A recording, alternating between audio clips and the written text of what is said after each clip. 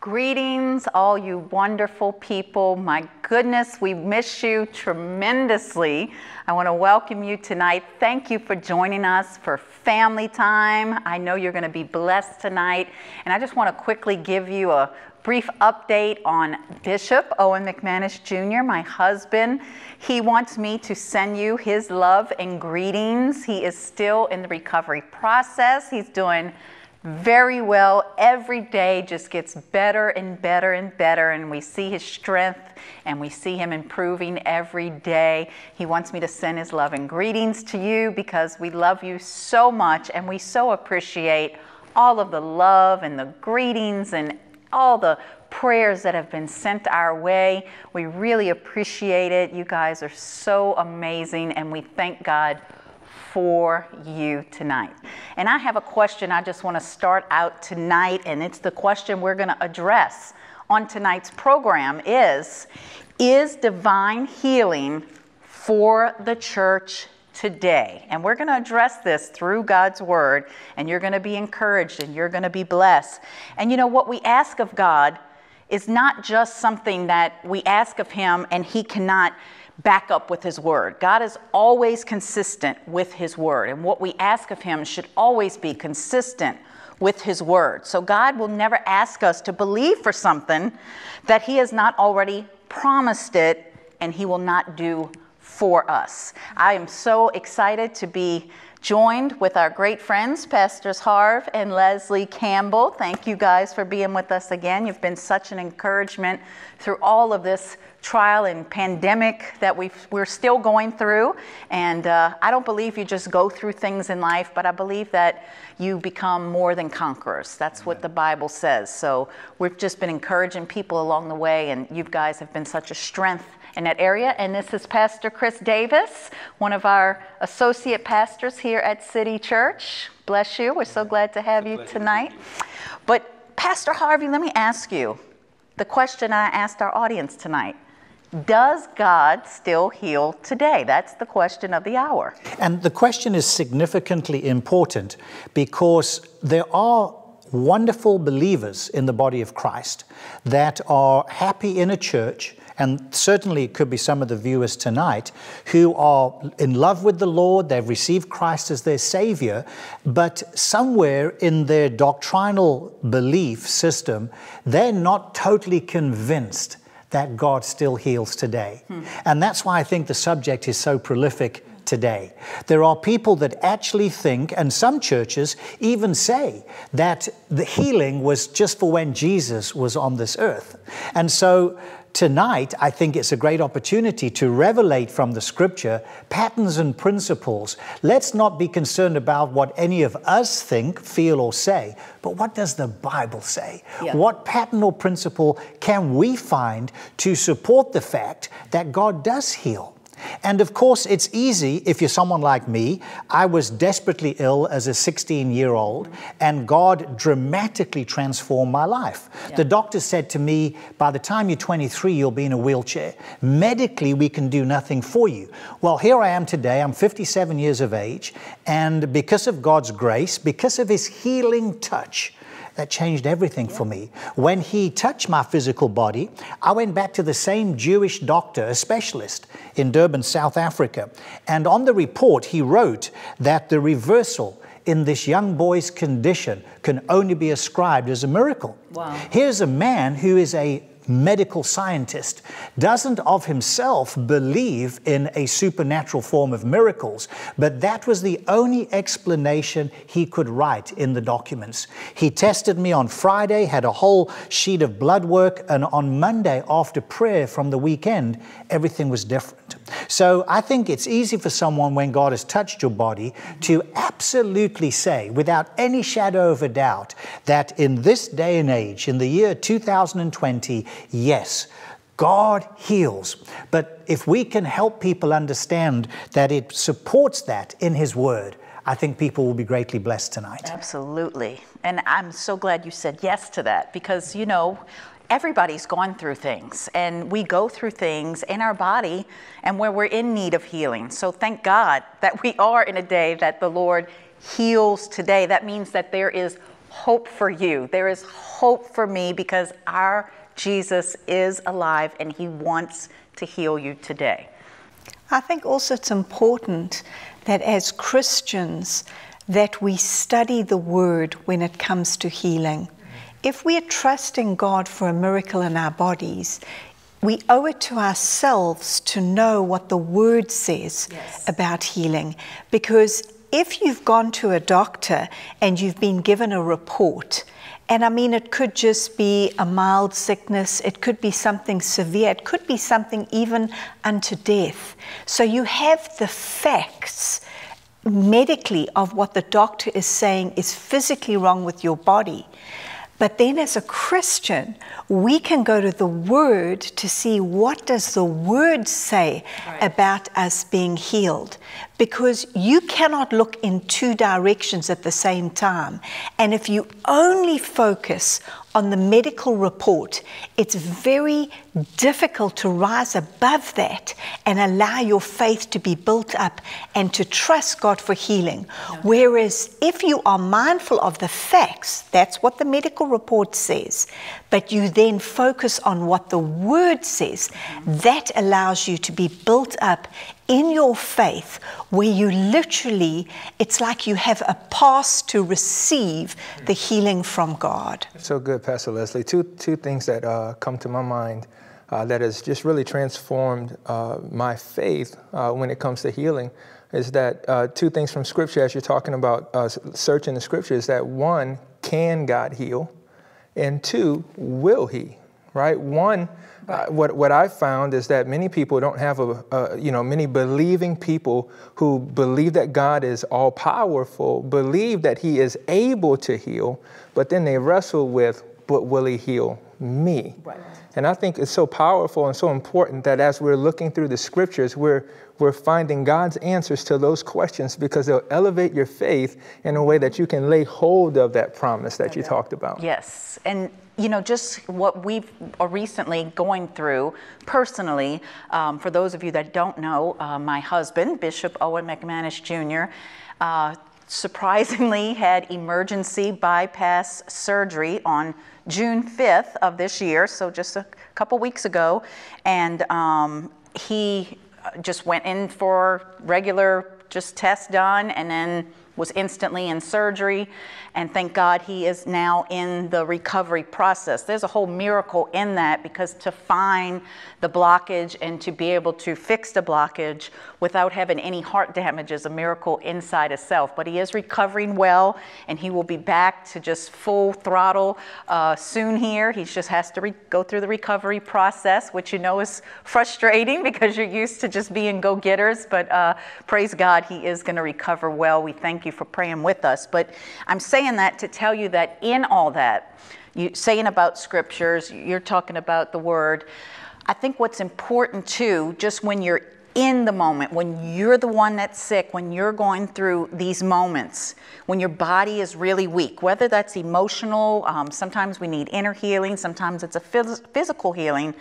When you're going through that, the importance, of course, of the Word of God, but also on leaning to other people to be there for you spiritually is so important, which brings me to the local church. How important it is that you are in a local church, that when we're weak, even spiritually, it's very hard to be so strong spiritually when you're so weak physically or emotionally, that you really sometimes have to lean on other people and let them feed those Scriptures and that encouragement into your life. So if you're going through something today, I encourage you to lean on the Lord and lean on other believers that can be there for you, that can encourage you, that can just feed you the Word of God. And it's just amazing how you can literally feel the prayers of people when you're going through things. The prayer of the saints is just amazing to me, how you can literally feel. It's like a blanket of peace came on me when my husband was in surgery, and that's because the church was all gathered together praying for us at that moment. At the very moment he was in surgery, the church was praying. And it's amazing. You're not consciously thinking, oh, the church is praying. There's so much going on in your mind and your spirit, but the Lord was there. So thank God for the word, and thank God for other believers. Don't you also think, though, that part of that peace you received was the knowledge that you had in your spirit, according to Scripture, that God was going to undertake, that God was going to touch his body, which is why it's so important to know the word. It's like a person who is trusting God for a job, but they don't prepare their CV. Correct. They wait until they receive the interview, and then it's like a mad scramble to try and put a CV together. You've got to be prepared before that interview. Right. Have everything written down. Have the knowledge of what you're going to say when you go into an interview. And it's when you're faced with sickness. Yes. If you don't have the word inside of you and you don't have the knowledge that God says he will heal you, then it's very difficult when you're faced with a situation or a sickness or a disease to be able to draw on that. So part of your peace not only came from the knowledge of the church coming together in unity to pray, but in your spirit, man, you already had the assurance that God will heal, that God will touch him, that God will bring him through. That's one thing the Lord showed me in his scripture, that the Bible says, it doesn't say get strong in the Lord. When times hit you, it's not time to start lifting your spiritual weights. It says be strong in the Lord. Be strong in the power of his might. Well, you know, and just to kind of draw in a connection to what you're saying about how the church comes together in those moments and can be that can be so vital. You know, there's a pattern in Scripture in James chapter 5.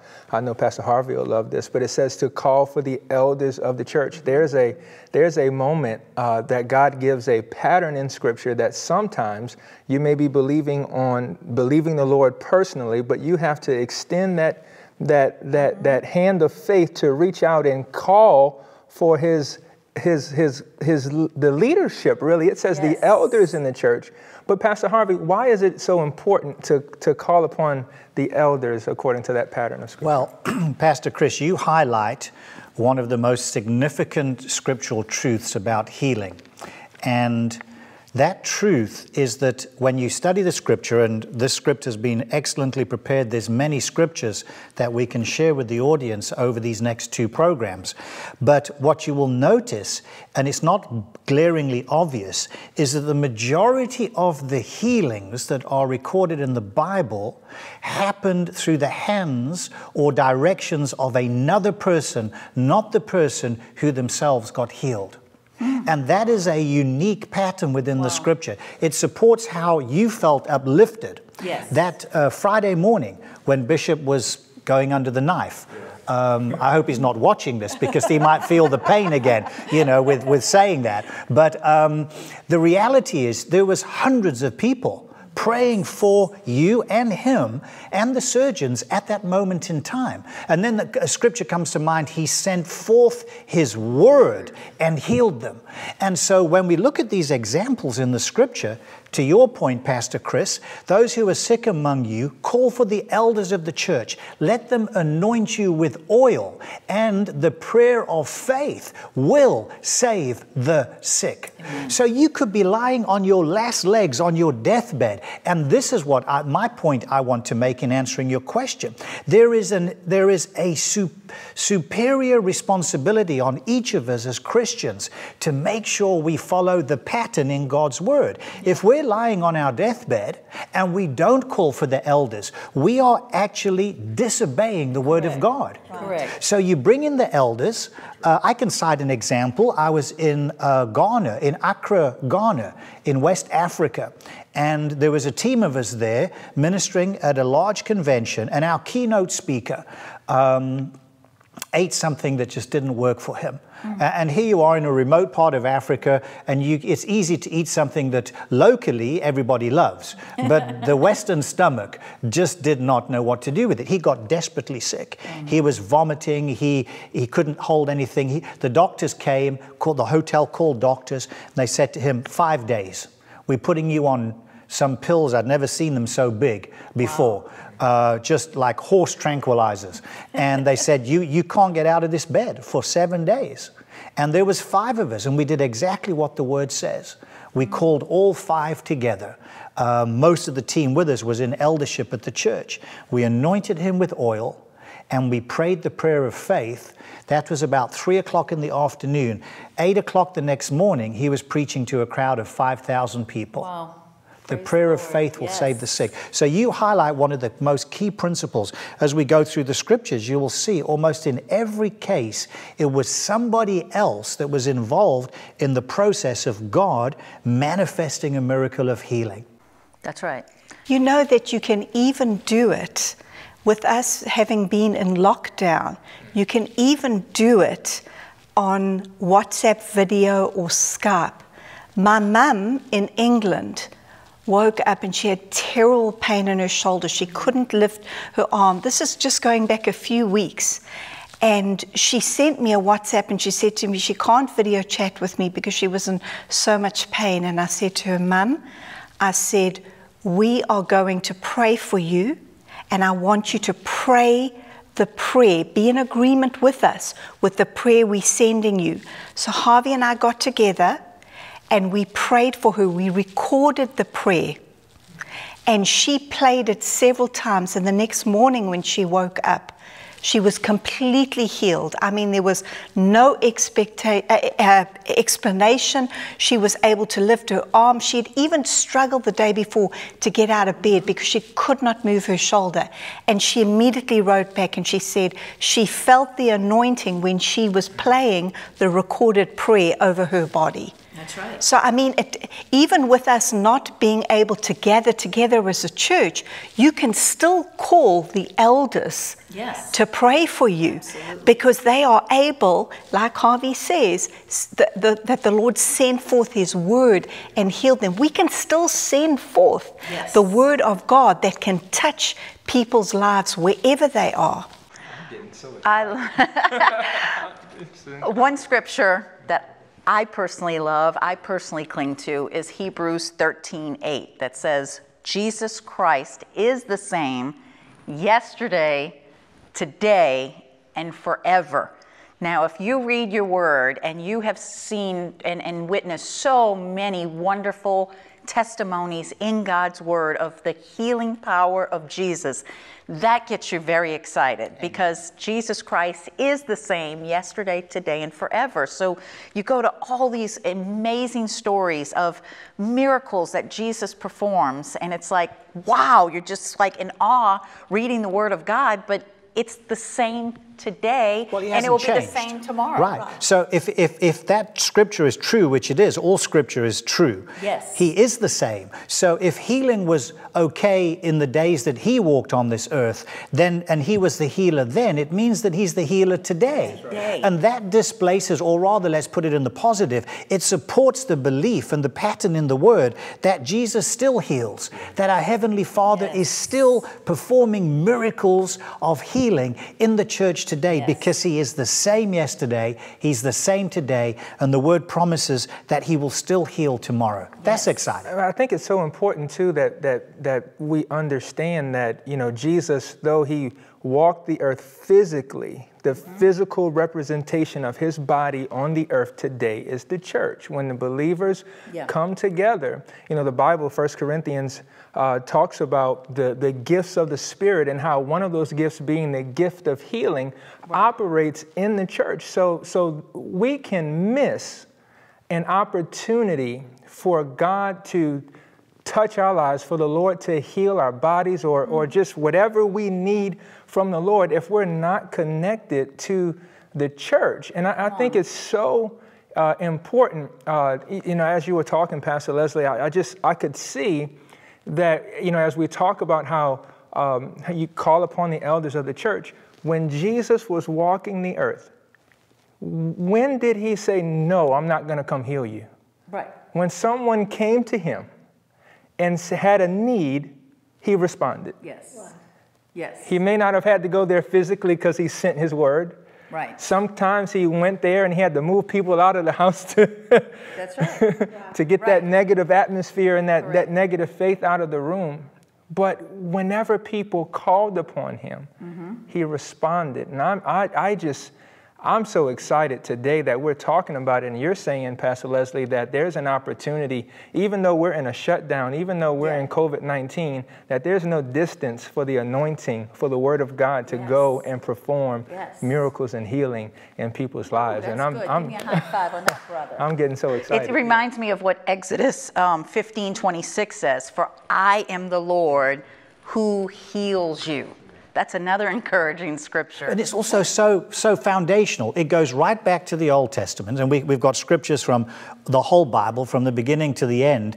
And here is God right in the beginning saying to his people two things. One, I am the Lord, not the false gods that you used to serve or some golden calf that you make because you're bored and you've got nothing to do. I am the Lord. And then he follows it by saying, who heals you. So our healing is intimately connected to him.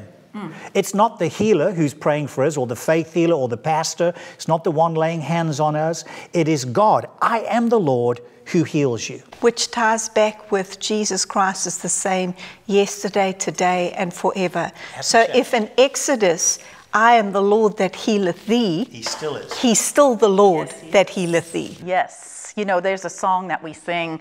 It says, I'm a good, good father. It's who I am. It's who I am. And I'm in love with you.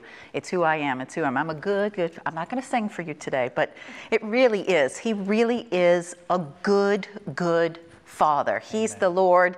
You know, we're past Father's Day now, but when you think of the Lord as your father, if you think of being a father and your children being sick, my goodness, you have 2 little ones. I have 4 kids. Now I have a grandbaby. And my Lord, if they're sick, don't you want to see them well? And the Lord wants to see you well. You are his child. You are his chosen vessel. So you have to know that the Lord wants to heal you today. Boy, this is an exciting time in the Lord. I know you're being encouraged. I know you're being strengthened. You may be weak in body today. You may be just getting reports. I know what it is to get natural reports that do not look good, that the outcome may not look good, but I'm telling you, with the strength of the Lord, and just through this program, I know that the Lord is strengthening your body. He's touching your body in such a way. So continue to be encouraged tonight. Continue. I believe by the end of the program that you're going to feel the strength of the Lord even come on your physical body tonight. What about Psalm 146:8? What does that say? The Lord gives sight to the blind. The Lord lifts up those who are bowed down. The Lord loves the righteous. I actually said to Harvey when I read this, the Lord gives sight to the blind. You know, God doesn't only heal us physically. He heals us mentally and emotionally, spirit, soul, and body. So I said to Harvey when we were coming here, we were actually talking about the script, and I said, you know, that the Lord gives sight to the blind. That can be physically. Yeah. You know, if you have blindness in your eyes, God can touch your eyes. He can give sight to you in the natural.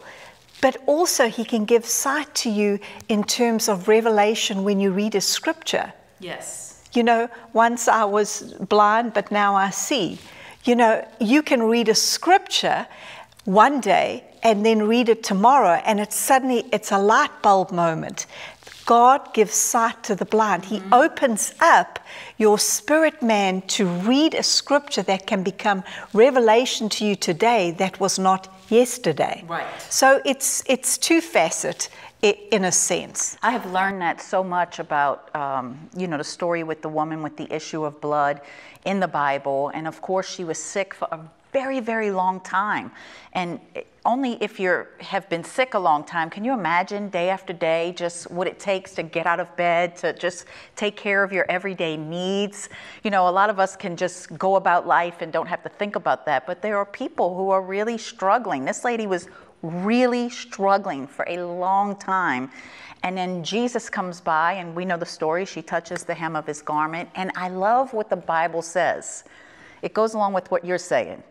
it says, it don't just say that he just healed her. He did heal her, but it says he made her whole. Now, that's a whole nother element, Pastor Harvey, in being healed and being made whole. Because I believe when you're sick and you go through life and you're struggling like she was a very long time, I believe there's so much, like you're saying, emotionally. I believe there's so much mentally. I believe there's so much just how you view yourself, your confidence, every area of your life. So Jesus not only healed her physical ailments that was holding her down, but he literally made her whole. I believe there's so many people watching tonight that the Lord not only wants to heal you, but he wants to make you whole. Amen. And that means spirit, soul, and body. Yes. You know, we've been talking a lot about that over the last few weeks. And so how are you doing if you've got a physically profound body? You know, you're chiseled like an Olympic athlete from the 50s, not an ounce of fat on you, but, you know, in your soul and your spirit, you're just a mess. What's the point, right? Yes. I mean, it's just spirit, soul, and body, I will make you whole. Yes. So we can say confidently tonight that God is a God who is able, because he created us, to heal us in every dimension of our lives. And that's powerful. Yes. Without Jesus touching the woman with the issue of blood, her life would have been just a terrible mess her whole life. Yes. And she sought him out. Yes, he she didn't did. go looking for him. Yes, she sought him out. She had such confidence that if she could just touch the hem of the garment of Jesus, she would be made whole. Yes. And he feels, the Bible tells a great story. He's thronged by a crowd, and he says, "Who touched me?" And the disciples are like, "Oh, but you can see there's no social distancing here. There's people all around you. How can you say that?" And he turned around and he knew that virtue had been left him. What happened was she made a demand in the realm of the supernatural. Yes. That's how we understand it today, because healing is not a natural act. It is a supernatural act. Yes. There was no healing line. There were no elders. There was no anointing with oil. There was no service. There was no praise and worship. Amen. She pushed through the crowd, probably on her hands and knees, making a way for herself, because she was almost like a leper, because she had an issue of blood. She was looked down upon. She was castigated into some degree. And she made a demand on the supernatural, and supernaturally she was healed. Amen. Well, I feel the presence of the Lord, and I believe that tonight the Lord wants to heal your body. He wants to make you whole. He wants to touch you emotionally, physically, in every area of your life. So we're going to pray right now and believe God to meet every need in your life by the power of the Holy Spirit. Father, we thank you for the anointing of the Holy Spirit. We thank you, Lord, that there's no distance in prayer. And we thank you that you are moving upon the lives of your people, God. We thank you for healing arthritis right now. We thank you, Lord, that those back pains are just gone in the name of Jesus. I thank you, Father, for that knee, Lord. I thank you for your healing power in Jesus' name. We thank you for healing cancer tonight, diabetes, heart disease, in the name of Jesus. I thank you, Lord, that a mental chemical disorder, Lord, is being healed in the name of Jesus. We believe you at your word, God. We thank you, Father, that your spirit, come on, lay hands on yourself where you're watching from right now. You lay hands on that ailment, that stomach, any area that's having, Lord. We thank you for healing the stomach, Lord. We thank you that those ulcers disappear in the name of Jesus. We give you all the glory. In Jesus' name, we give you praise. What a mighty God we serve tonight. Isn't he wonderful? Isn't he awesome? And I just thank God for what he's doing in your life. I want you to just lift your hands and claim it tonight. Just believe God that every need in your life is healed. Every area is touched. Everything that needs to be restored is restored. And from us to you, we pray that you have a very blessed week.